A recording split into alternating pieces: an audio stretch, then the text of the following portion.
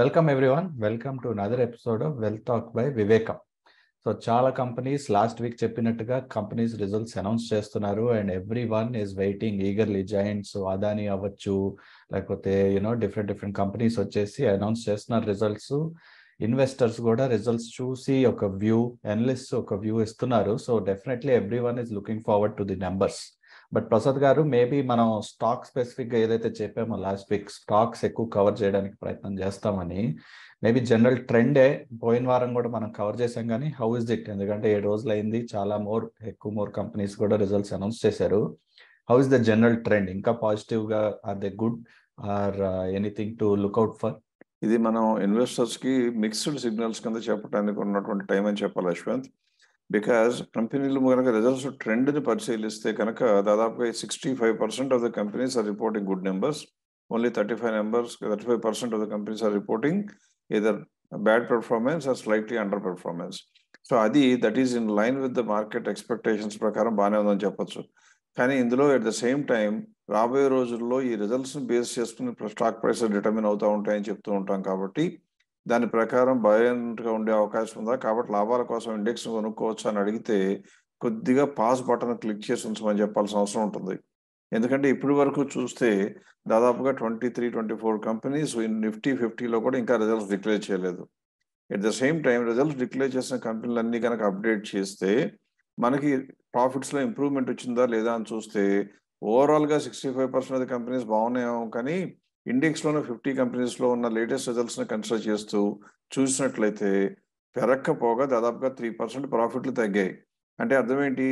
Already ఎప్పుడూ కూడా మనం చెప్పుకుంటూ ఉంటాం, లాభాలు బాగా ఉండి పెర్ఫార్మెన్స్ బాగున్న కంపెనీలు యూజువల్గా రిజల్ట్స్ డిక్లేర్ చేయడానికి ఉత్సాహం ప్రదర్శిస్తూ ముందే ఇస్తూ ఉంటాయి. లేట్గా వచ్చే కంపెనీలో మాత్రం ఖచ్చితంగా ఎక్కువ పర్సంటేజ్ కంపెనీలు కొద్ది గొప్ప డిప్ ఇన్ పెర్ఫార్మెన్స్ చూపిస్తూ ఉంటాయని చెప్తూ ఉంటాం. దానికి భిన్నంగా పైగా ఇప్పుడు ఇంకోటి అడ్వాంటేజ్ కాదు, ఇంకో రకమైన ఫ్యాక్టర్ ఏంటంటే 31st మార్చ్ కాబట్టి ఇయర్ ఎండింగ్. సో కాబట్టి పెద్ద కంపెనీలన్నీ కూడా మొత్తం బ్యాలెన్స్ షీట్తో సహా అన్ని ఫైనలైజ్ చేసుకున్న తర్వాతే క్వార్టర్లీ రిపోర్ట్స్ డిక్లేర్ చేస్తాయి. పర్టికులర్గా పబ్లిక్ సెక్టర్ అండర్టేకింగ్స్ కానీ మరీ లార్జ్ కంపెనీస్ కానీ ఉంటే అవి డిక్లేర్ చేయడానికి టైం పడుతుంది. అందుకే 23 కంపెనీస్ ఇంకా రిజల్ట్స్ డిక్లేర్ చేయలేదు నిఫ్టీలో నుంచి. సో కాబట్టి రిజల్ట్స్ని డిక్లేర్ చేసిన ట్రెండ్ ఆఫ్ నిఫ్టీ ప్రకారం చూస్తేనేమో పాస్ బటన్ నొక్కాలి, మామూలుగా వస్తున్న రిజల్ట్స్ ప్రకారం చూస్తేనేమో ఖచ్చితంగా హోప్ఫుల్గా ఉండాలి. ఏ పందా తీసుకున్నా కూడా మనం చేయవలసింది, మనం ఎప్పుడు చెప్పేది ఏంటంటే మంచి కంపెనీలు సెలెక్ట్ చేసుకోండి. అంటే రిపోర్ట్ చేసిన రిజల్ట్స్ ప్రకారం మంచి కంపెనీలు, అంతేగాని మీరు ఊహించిన దాని ప్రకారం మంచి కంపెనీలు రాబోయే రోజుల్లో బాగుంటాయని కాదు. కాబట్టి రిజల్ట్స్ డిక్లేర్ చేసిన వాటిల్లో మంచి కంపెనీలనే షార్ట్ లిస్ట్ చేసి వాటన్నిటికీ కూడా ఫెయిర్ వాల్యూ అనేది మనం మాట్లాడుతుంటే ఇస్తూ ఉంటాం. కాబట్టి ఫెయిర్ వాల్యూతో కంపేర్ చేస్తే బాగా తక్కువలో ఉంటే కొనుక్కుంటే మీకు వచ్చే లాభాలు యూజువల్గా ఎక్కువ ఉంటాయి, ఇండెక్స్ బీటింగ్ పెర్ఫార్మెన్స్ వస్తుందని చెప్తూ ఉంటాం. ఇక్కడ ఇన్వెస్టర్లకు బ్రీఫ్గా చెప్పాలి అంటే మనం పబ్లిక్ మీడియంలో కానివ్వండి, ఏ ఫోరంలోనైనా ఎప్పుడైనా సరే మనం చెప్పేది ఏంటంటే ప్రాసెస్ని నమ్ముకుంటే, అంటే పెర్ఫార్మెన్స్ బాగున్న కంపెనీలు, అండర్ వాల్యూ ఉన్న కంపెనీలు కొనుక్కుని పోర్ట్ఫోలియో బిల్డ్ చేసి ఆ పోర్ట్ఫోలియో పిఈ రేషియో లెక్కించి కనుక ఇండెక్స్ కన్నా తక్కువ ఉండేట్లు చూసుకుంటే మీకు లాభాలు వస్తూ ఉంటాయి అని చెప్తుంటాం. ఇక్కడ అడ్వర్టైజ్మెంట్ అనేటువంటి కోణంలో చూడకుండా ఉన్నట్లయితే ఒక్క విషయం మనం చెప్పడం మంచిది. ఎందుకంటే ఇప్పుడు కూడా ప్రతి సంవత్సరం కూడా ముహూర్త్ ట్రేడింగ్న ఎప్పుడు కూడా ఎవరైనా ఛానల్స్ కానివ్వండి, మీడియా కానివ్వండి, అందరూ కూడా మనని ఒపీనియన్ అడుగుతూ ఉంటారు. మనకి తెలిసింది కూడా చెప్పకపోవటం నేరం. కాబట్టి మనం చెప్పింది ఏంటంటే ఆ రోజున కానీ, ఫర్ ఎగ్జాంపుల్ లైవ్గా ఉన్నటువంటి TV5 షోలో ఆ రోజు నన్ను ఒక 10 కంపెనీల గురించి చెప్పండి అని అడిగితే ఆ సంవత్ 2079 అంటే దాదాపుగా లాస్ట్ ఇయర్లో ఎండింగ్లో ఉన్నప్పుడు మనం చెప్పింది ఏంటంటే కొన్ని కంపెనీలు ఉదాహరించడం జరిగింది. ఎవరైనా సరే ఇంట్రెస్ట్ ఉన్నవాళ్ళు కనుక అదే కంపెనీలని ఆ రోజు చెప్పిన కంపెనీలన్నీ మనకి 3 కండిషన్స్ సాటిస్ఫై అయ్యేవే. అంటే ఆ కంపెనీలు అప్పటికి లాభాలు పెంచుకుంటున్నాయి, ఆ కంపెనీలు అప్పటికి ఫెయిర్ ప్రైస్ అనే దానికన్నా కూడా తక్కువలో ట్రేడ్ అవుతున్నాయి. తర్వాత మూడవది, ఈ కంపెనీలన్నీ 10 కంపెనీల్లో ఈక్వల్గా ఇన్వెస్ట్ చేస్తే బిల్డ్ చేసిన పోర్ట్ఫోలియో పిఈ రేషియో ఇండెక్స్ కన్నా కూడా తక్కువ ఉంది. కాబట్టి అలా కొనుక్కోవటం అనేది పద్ధతి అని చెప్పాం. అలాగే కనుక మన సిస్టమ్ని ఫాలో అయ్యి లేదా మార్కెట్లో మనం టీవీ మీద చెప్పినటువంటి మీడియాని ఫాలో అయ్యి కొనుక్కుని ఉంటే అది ఇప్పటికి ఎంత పెరిగిందా అని చూస్తే ఆశ్చర్యకరంగా ఈ సమయంలో, అంటే అప్పుడు నుంచి సంవత్ 2079 టీవీ షో దగ్గర నుంచి ఇప్పటికి చూస్తే ఇండెక్స్ కూడా కొద్దిగా పెరిగి 3.26% పెరిగింది. కానీ ఇదే సమయంలో ఈ పోర్ట్ఫోలియో ఎంత పెరిగిందా అంటే కొన్ని కంపెనీలు నష్టంగా ఉన్నాయి, కొన్ని కంపెనీలు లాభంగా ఉన్నాయి. ఓవరాల్గా చూస్తే కనుక 12% పెరిగింది. అంటే దాదాపుగా 8.7% ఆర్ అప్రాక్సిమేట్లీ 9% ఈ ఒక్క 6 నెలల కాలం మీద కొద్ది కాలంలో, అంటే అక్టోబర్‌లో, నవంబర్‌లో చెప్పుంటాం కాబట్టి 6 నెలలు లేదా 7 నెలల కాలంలో ఇండెక్స్ కన్నా కూడా ఎక్కువ 9% సంపాదించడానికి ఇంకా ఏ రకమైన తెలివితేటలు అవసరం లేదు అని తెలుస్తోంది.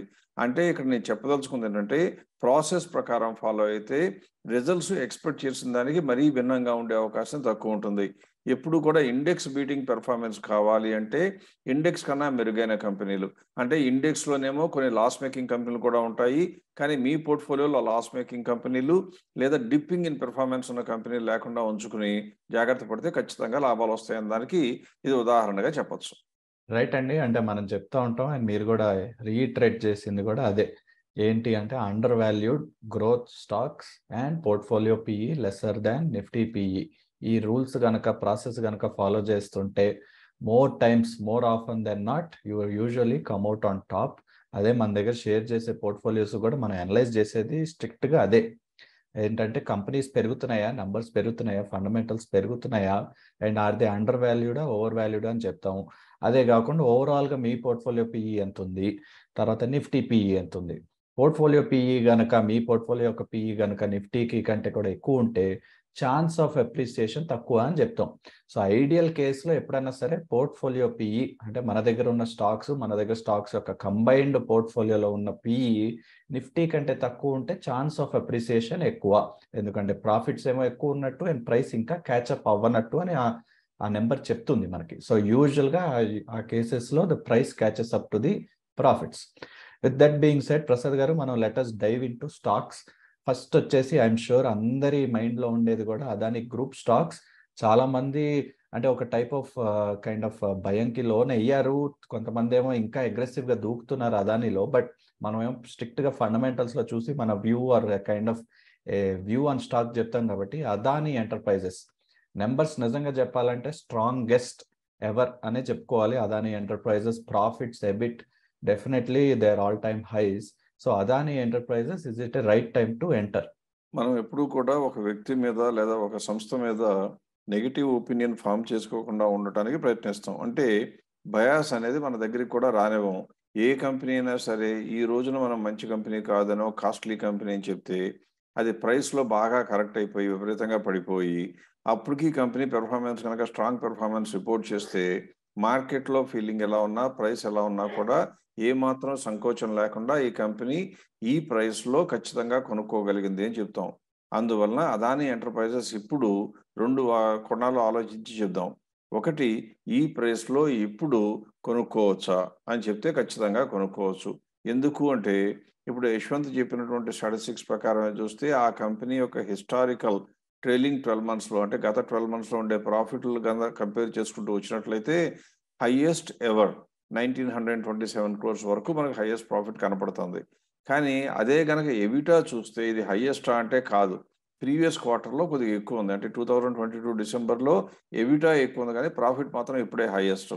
ఎప్పుడూ కూడా మనం చెప్పాల్సింది ఏంటంటే దాని యొక్క ఫెయిర్ వాల్యూ కూడా డిటర్మిన్ చేస్తాం. అంటే మొట్టమొదట మనకు రిక్వైర్మెంట్ అయినటువంటి గ్రోత్ ఉన్నది.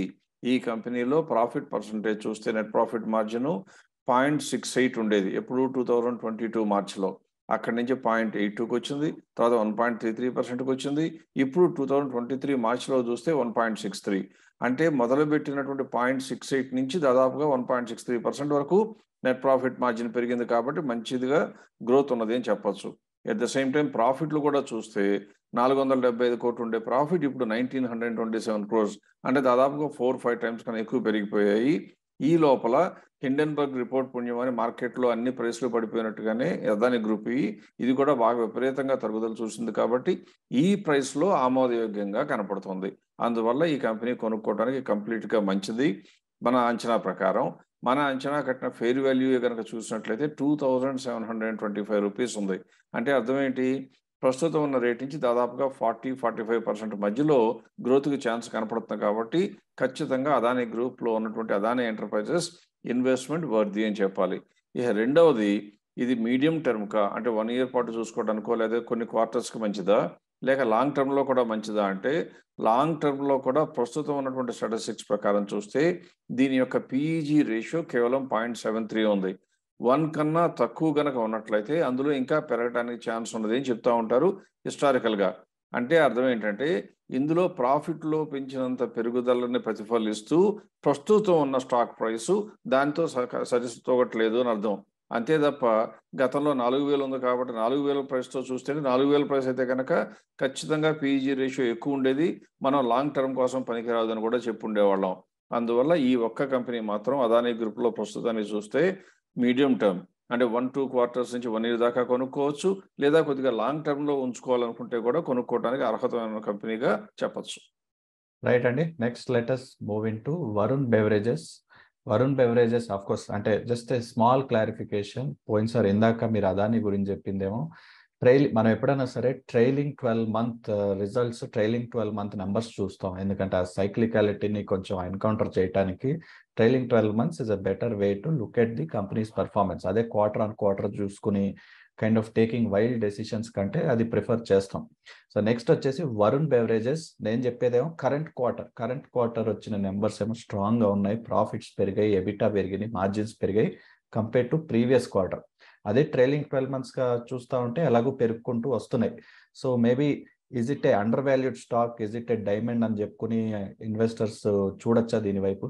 అంటే డైమండ్ అని చెప్పాలంటే మార్జిన్ చాలా ఎక్కువ ఉండాలి యశ్వంత్. అంటే దాదాపు డబల్ అయ్యే ఛాన్స్ ఉంటే గనక అలాంటి డైమండ్ వెరీ ప్రెషస్ స్టోన్స్ లాగా చెప్పొచ్చు. కానీ Varun beverages is actually already proven market leader కాకపోయినా మార్కెట్‌లో సిగ్నిఫికెంట్‌లీ సైజబుల్ కంపెనీ.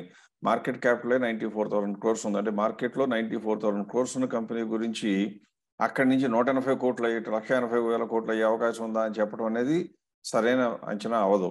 అందువల్ల వరుణ్ బెవరేజెస్ ఇప్పుడున్న నువ్వు చెప్పిన రిజల్ట్స్ ప్రకారమే గనక చూస్తే ట్రైలింగ్ 12 మంత్స్ ప్రకారం చూస్తే కూడా బ్రహ్మాండంగా ఇంప్రూవ్‌మెంట్ వచ్చింది. ఎంతొచ్చింది? 527 క్రోర్స్ ఉండేది. ఎప్పుడు 2022 మార్చ్‌లో. అది 23 మార్చ్‌కొచ్చేటప్పటికి 658 క్రోర్స్‌గా పెరిగింది. సో, ప్రాఫిట్‌లో గ్రోత్ ఉంది. సేల్స్ కూడా చూస్తే అప్పుడు 9,400 క్రోర్స్ ఉండేది. ఇప్పుడు 14,200 క్రోర్స్‌కొచ్చింది. సో, కంపెనీకి మార్జిన్‌లు పెరుగుతున్నాయి, ప్రాఫిట్‌లు పెరుగుతున్నాయి, ఎబిటా పెరుగుతోంది. అన్నీ బానే ఉన్నాయి. అందుకనే మన రివైజ్డ్ ఫెయిర్ ప్రైస్ ఈ రిజల్ట్స్‌ని రిఫ్లెక్ట్ చేస్తూ 2076గా రావడం జరిగింది. సో, 2076గా ఉన్నటువంటి ఈ company fair value current market ప్రైస్‌తో పోలిస్తే దాదాపుగా మళ్ళీ ఇది కూడా అదానీ ఎంటర్‌ప్రైజెస్ లాగా 40-45% గ్యాప్ కనపడుతుంది. కాబట్టి మీరు కనుక పోర్ట్‌ఫోలియోలో ఉంచుకోదగిన షేర్లు కొన్ని చెప్పండి అంటే వరుణ్ బెవరేజెస్ కూడా ఒకటి చెప్పొచ్చు. కాకపోతే వివేకం ఫిలాసఫీ ఎప్పుడూ కూడా ప్రస్తుతం ఉన్న ట్రెండ్‌ని కూడా ప్రస్తుతం ఉన్న ప్రైస్‌ని కూడా కన్సిడర్ చేస్తూ హైయెస్ట్ స్కోప్ ఉన్నాయి కొనుక్కోమని చెప్తుంటాం డిఫరెంట్ ఇండస్ట్రీస్‌లోంచి. అందువల్ల వరుణ్ బెవరేజెస్ పోర్ట్‌ఫోలియోలోకి రాకపోవచ్చేమో కానీ otherwise this is a investment worthy company. మీరు కనుక ఆల్రెడీ హోల్డ్ చేస్తుంటే నిరభ్యంతరంగా హోల్డ్ చేయాలి. అట్‌లీస్ట్ నెక్స్ట్ క్వార్టర్ లోపల 2076 అయిన దాని ఫెయిర్ ప్రైస్ టచ్ అయితే తప్ప అమ్మాలనే ఆలోచన చేయక్కర్లేదు. ఇహ మామూలుగా ఎక్కువ మంది ఇన్వెస్టర్లు మమ్మల్ని అడిగే ప్రశ్న లాంగ్ టర్మ్‌కి ఉంచుకోవచ్చా అంటారు. లాంగ్ టర్మ్ కూడా ఉంచుకోగలిగిన కంపెనీ. ఎందుకంటే దీని యొక్క పీఈజీ రేషియో చూస్తే ఇప్పుడు కేవలం 0.21గా ఉంది. ఎందుకు అంటే 2020లో 200 కోట్లు ఉండే ప్రాఫిట్ ఇప్పుడు 1,700 కోట్లకు చేరింది ఈ కంపెనీకి. అందువల్ల లాంగ్ టర్మ్‌లో అయినా ఉంచుకోవచ్చు. కాకపోతే లాంగ్ టర్మ్‌లో ఉంచుకోవటానికి ఈ కంపెనీయే అర్హతమైందా అని అడిగితే లాంగ్ టర్మ్ ఆలోచించే వాళ్ళు రోజు రోజు సలహా అడగడం తప్పు కాబట్టి లాంగ్ టర్మ్ ఉంచుకోదలుచుకుంటే అలాగే ఉంచుకోవాలి. మేజర్ నెగెటివ్ ఫ్యాక్టర్ వస్తే తప్పితే ఆ కంపెనీలోంచి ఎగ్జిట్ అవ్వక్కర్లేదని గమనించాలి. So this company is like Adani Enterprises, good for medium term to 1 year term and also for long term. Right అండి. నెక్స్ట్ M&M ఫైనాన్స్, అదే Mahindra finance. So results declare చేశారు and study అని చెప్పాలి. అంటే maybe study is the correct word. ఎందుకంటే expansive growth రాకపోయినా definitely minimal అంటే growth అనేది ఉంది. ట్రైలింగ్ 12 మంత్స్ చూస్తేనేమో లాస్ట్ 4 క్వార్టర్స్లో కొంచెం అప్ అండ్ డౌన్ అనే చెప్పాలి. So existing let us assume that already ఉన్నారు ఇన్వెస్టర్స్కి స్టాక్ పోర్ట్ఫోలియోలో ఉంది అనుకుని ఇంకా ఉంచుకోవాలా, లేకపోతే మేబీ ఇంకేమైనా వేరే higher value, higher difference between are higher scope to grow ఉండే దాని వైపు చూడాలా? ఈ వీడియో చూసే సమయానికి కనుక మీ portfolio Mahindra and Mahindra finance కనుక ఉన్నట్లయితే ఫస్ట్ అమ్మేసి తర్వాత ప్రోగ్రామ్ మిగిలిన పోర్షన్ చూడటం మంచిది. ఎందుకంటే దాని యొక్క ఫెయిర్ ప్రైస్ ఏమో మనం 271 అంటే ఆల్రెడీ 288 రేంజ్‌లో ఉంది. సో, కాబట్టి వెంటనే అమ్మివేయవలసిన కంపెనీ. అలా అని కంపెనీ బ్యాడా? కాదు. Company is good but fully priced. మీరు తేడా గమనించాలి. బ్యాడ్ కంపెనీలు అమ్మాలి. రిజల్ట్స్ బాలేకపోతే అమ్మాలి కరెక్టే. రిజల్ట్స్ బాగున్నా కూడా ఫెయిర్ ప్రైస్ కనుక రివైజ్డ్ ఫెయిర్ ప్రైస్ కన్నా ఎక్కువ మార్కెట్ ప్రైస్ ఉంటే వెంటనే అమ్ముకుని జాగ్రత్త పడటం మంచి పద్ధతి. కాబట్టి M&M ఫైనాన్స్లో 271 ఈజ్ అవర్ ఫేర్ ప్రైస్. అది ఆల్రెడీ ఎక్కువ హైలో ఉంది కాబట్టి నా లెక్క ప్రకారం వెంటనే అమ్మేయాలి నిర్ద్వంద్వంగా. ఎందుకంటే ఇందులో ఉన్న కంపెనీలు ఫైనాన్స్లోను బ్యాంకులో చాలా కంపెనీలు బ్రహ్మాండమైన పెర్ఫార్మెన్స్ ఇచ్చినాయి, అండర్ ప్రైస్లో ఉన్నాయి. మీరు ఇందులోనే ఎందుకు కంటిన్యూ అవుతారు? కాబట్టి కంటిన్యూ అవ్వకూడదు. ఒకవేళ లాంగ్ టర్మ్లో ఉంచుకోవచ్చు అని అడిగారు అనుకోండి, ఎప్పుడు కూడా షార్ట్ టర్మ్లో ప్రాఫిట్ ఎక్కువగా లేనప్పుడు లాంగ్ టర్మ్లో ఉంచుకోవాలంటే ఇందులో కనుక ప్రైస్ కరెక్షన్ బాగా వస్తే అప్పుడు ఆ ప్రశ్న అడిగితే సహేతుకంగా ఉంటుంది. అలా కాకుండా ఆల్రెడీ నాకు ఈ కంపెనీ అంటే ఇష్టం అండి, లాంగ్ టర్మ్ ఉంచుకుంటే ప్రాస్పెక్ట్స్ బాగుండే అవకాశాలు ఉన్నాయంటే ఉన్నాయి ఖచ్చితంగా. ఎందుకంటే దీని యొక్క పీఈజీ రేషియో చూస్తే 0.15 కానీ పీఈజీ రేషియో ప్రకారమే కొనకూడదు. అంటే యాక్చువల్గా స్కోప్ టు గ్రో ఉండాలి, పీఈజీ రేషియో కూడా తక్కువ ఉంటే మీడియం టర్మ్కి లాంగ్ టర్మ్కి కొనుక్కోవాలి. కానీ షార్ట్ టర్మ్లో ఫ్యూచర్స్ ప్రాస్పెక్ట్స్ బాగుంటాయో లేవో మాకు తెలియదు, లాంగ్ టర్మ్లో బాగుండే అవకాశం ఉందంటే మాత్రం కొనుక్కోవటం కొద్దిగా తెలివి తక్కువ పని అవుతుంది. అందువల్ల this company according to me should be sold. Right అండి. ఫైనల్గా let us move in to star health. ఎందుకంటే మనకి చాలా మంది యూట్యూబ్లో పెడతా ఉన్నారు actually comments, view on star health. And of course మనం ట్రైలింగ్ 12 months కనుక పర్ఫార్మెన్స్ చూస్తూ ఉంటే లాస్ట్ ఫ్యూ క్వార్టర్స్లోనే యాక్చువల్గా positive trend in terms of profitability EBITDA గురించి వచ్చిన కంపెనీ ఏదంటే ట్రైలింగ్ 12 monthsలో. సో ఈసారి కూడా రిజల్ట్స్ డిక్లేర్ చేశారు. స్టడీ అనే బదులుగా లాస్ట్ క్వార్టర్ కంటే కూడా వీక్ అనే చెప్పాలి, బట్ ట్రైలింగ్ 12 months పరంగా study. So maybe star health గురించి మీ వ్యూ చెప్తారా? స్టార్ హెల్త్ అనేటువంటి కంపెనీ అంటే ఎనీ ఇన్సూరెన్స్ కంపెనీలో స్టార్ట్ చేసినప్పుడు నష్టాలు రావడం చాలా సాధారణం. ఎందుకంటే కొత్తగా ఉన్న ఇన్వెస్టర్ని లేదా క్లయింట్స్ని ఎక్వైర్ చేయడానికే బోలెడంత ఖర్చు పెట్టాలి. అలా ఖర్చు పెట్టిన తర్వాత వాళ్ళ చేత ప్రీమియం కలెక్ట్ చేయించాలి. ఆ ప్రీమియంలో నుంచి వచ్చిన క్లెయిమ్ సెటిల్ చేయంగా మిగిలితేనే లాభం అనేది వస్తుంది. హిస్టారికల్గా ఇన్సూరెన్స్ కంపెనీలు కానివ్వండి ఇవన్నీ కూడా ఎప్పుడు long gestation period of profitability అంటే సర్వీస్ ఇండస్ట్రీలో మామూలుగా ఉండేటువంటి నేచర్కి భిన్నంగా సర్వీస్ ఇండస్ట్రీలో కూడా లాంగ్ టర్మ్ వస్తే కానీ లాభాలు రాని ఇండస్ట్రీ ఏది అంటే ఖచ్చితంగా ఇన్సూరెన్స్ అని చెప్పాలి, అలాగే బ్యాంకింగ్ కంపెనీలు కూడా చెప్పాలి. ఈ రెండు సర్వీస్ సెక్టర్లో ఉన్నా కూడా టైం పడతాయి. ఆ కోణంలో చూసినప్పుడు మొదట్లో నష్టాలు రావటం in line with the market trend, కాబట్టి కంగారు పడాల్సిన విషయం లేదు. కాకపోతే అప్పుడే ఎందుకు కొనుక్కోలేదు అంటే మన ప్రిన్సిపల్ ప్రకారం నష్టాలు వస్తున్న కంపెనీలు కొనుక్కోవాల్సిన అగత్యం, అవసరం, ఎమర్జెన్సీస్ ఏమీ ఇన్వెస్టర్లకు ఉండకూడదు కూడా. కాబట్టి మనం అప్పుడులో స్టార్ హెల్త్ గురించి కవర్ చేయడానికి అవకాశం లేదు, చెప్పడానికి కూడా ధైర్యం చేయలేదు. ఇప్పుడు ఎందుకు చెప్తున్నామంటే నువ్వు చెప్పినట్టుగా ట్రైలింగ్ 12 months ప్రకారమే కనుక చూసినట్లయితే అంతకుముందు ఉన్న నష్టాల నుంచి తగ్గించుకుంటూ రావటమే కాకుండా లేటెస్ట్ ట్రైలింగ్ 12 monthsలో చూస్తే దాదాపుగా దీని యొక్క ప్రాఫిట్ వచ్చేసి 600 కోట్లకు చేరింది. అంటే మార్కెట్ క్యాపిటలైజేషన్ 35,000 కోట్లు ఎందుకు ఉంది అంటే మనకన్నా కూడా జాగ్రత్తగా ముందు చూపు ఉన్న వాళ్ళు ముందే కొనుక్కోవటం మొదలుపెట్టారు. నష్టాలున్నా కూడా ఫ్యూచర్లో లాభాలు వస్తాయని. మన ఇన్వెస్టర్లకి యూజువల్గా రిటైల్ ఇన్వెస్టర్స్ మాత్రం ప్రూవ్ అయిన లీడర్స్నే కొనుక్కోవాలని చెప్తాం కాబట్టి మనం ఇంతవరకు ఇది కవర్ చేయలేదు. కానీ అదర్వైజ్ అన్ని కోణాల్లో సేల్స్ రీత్యా చూసినా కానీ, ప్రాఫిట్ రీత్యా చూసినా కానీ, మార్జిన్స్ దృష్టిలో చూసినా కానీ ఈ కంపెనీ అన్ని రకాల కూడా ఎలిజిబుల్ టు బై. కాకపోతే ఇందులో లాంగ్ టర్మ్ గురించి వ్యూ చెప్పండి అనే కన్నా కూడా షార్ట్ టర్మ్లో కొనుక్కోదగింది అని చెప్తున్నాము. లాంగ్ టర్మ్లో చెప్పాలి అంటే లాభాలు పెరగాలి, అంతేగాని నష్టాలతో మొదలైన కంపెనీ కొద్దిగా లాభాల్లోకి రాగానే దాని ప్రకారం లాంగ్ టర్మ్ వ్యూ ఇవ్వడం కుదరదు. అందువల్ల పీఈ రేషియో అనేది ఇర్రిలవెంట్ అవుతుంది ఈ కంపెనీకి. కాబట్టి ఈ కంపెనీ ఒక 1 year టర్మ్ లోపల కనుక మీరు ఉంచుకున్నట్టే దాదాపుగా 37% వరకు స్కోప్ ఉంది గ్రోత్ పెరగడానికి. ఎందుకంటే ఫెయిర్ వాల్యూ మనది 838, ప్రస్తుతం 610 రేంజ్లోనే ట్రేడ్ అవుతుంది. కాబట్టి ఈ కంపెనీ కూడా 1 medium టర్మ్లో కొనుక్కోవాలి అనుకుంటే ఖచ్చితంగా కొనుక్కోవచ్చు. పైగా ఇండియాలో ఉన్న హెల్త్ ఇన్సూరెన్స్ సెక్టర్ మీద ప్రపంచవ్యాప్తంగా విపరీతంగా ఇంట్రెస్ట్ వస్తుంది. ఎందుకంటే rising income levels of individuals, కాబట్టి హెల్త్ కేర్ మీద ఎక్కువ ఖర్చు పెడతారని, హెల్త్ కేర్ మీద ఎక్కువ ఖర్చు పెట్టాలి అంటే ఖచ్చితంగా జాగ్రత్త పడతారు. ఫైనాన్షియల్ లిటరసీ కొద్దిగా గొప్ప పెరుగుతుంది కాబట్టి అందరూ కూడా ఇన్సూరెన్స్ ప్రొటెక్షన్ తీసుకుంటారు. అందువల్ల హెల్త్ ఇన్సూరెన్స్లో కూడా మంచి ప్రాస్పెక్ట్స్ ఉంటాయి. అందులో ఈ కంపెనీ నష్టాల్లో నుంచి లాభాల్లోకి వచ్చింది కాబట్టి this is an right path అని అనుకుంటారు. కాబట్టి ఈ కంపెనీ మీద ఇంట్రెస్ట్ జనరేట్ అవడానికి గట్టి అవకాశాలు ఉన్నాయి. పైగా కంపెనీ కూడా మనం ఇప్పుడు చూసినట్లయితే ఆల్రెడీ దాదాపుగా 35,000 కోట్ల మార్కెట్ క్యాపిటలైజేషన్ ఉంది. అంటే this will definitely be attractive to the mutual funds. At this point of time only 0.7% కొనుక్కున్నారు. కానీ ఎఫ్ఐఏస్ ఆల్రెడీ దాదాపుగా 10.6% వరకు ఇందులో ఇన్వెస్ట్ చేయడం జరిగింది. సో ఎఫ్ఐఏస్ కూడా ఇన్వెస్ట్ చేసి ప్రమోటర్స్ 58% ఉంటుంది, 68% వాళ్ళ దగ్గరే ఉంది అంటే మ్యూచువల్ ఫండ్స్ వాళ్ళ కాకపోతే రేపైనా వాళ్ళ పోర్ట్ఫోలియోలో ఇది ఇంక్లూడ్ చేసుకోవడానికి పెంచుకోవడానికి స్టేక్ అవకాశాలు ఉన్నాయి. సో లాంగ్ టర్మ్ ప్రాస్పెక్ట్స్ పక్కన పెడితే మీడియం టర్మ్లో మాత్రం ప్రాస్పెక్ట్స్ ఆర్ బ్రైట్. రైట్ అండి. With that let us conclude. And again simple అంటే information request to all our investors, portfolio check చేయించుకోండి. మనకి holdings@vivekam.co.in కి మీ పోర్ట్ఫోలియో కనుక షేర్ చేస్తే మన సిస్టంలో రన్ చేసి ఏవి అండర్ వాల్యూడ్, ఏవి ఓవర్ వాల్యూడ్, ఏ యొక్క ఫేర్ ప్రైస్ ఏంటి, ఈచ్ ఆఫ్ ది స్టాక్స్ యొక్క ఫేర్ ప్రైస్, అలాగే మీ పోర్ట్ఫోలియో పిఈ ఏదైతే మనం ముందు మాట్లాడామో ఓవరాల్గా పోర్ట్ఫోలియో పిఈ ఎలా ఉంది అని ఒక రిపోర్ట్ రూపంలో మీకు అందిస్తాం.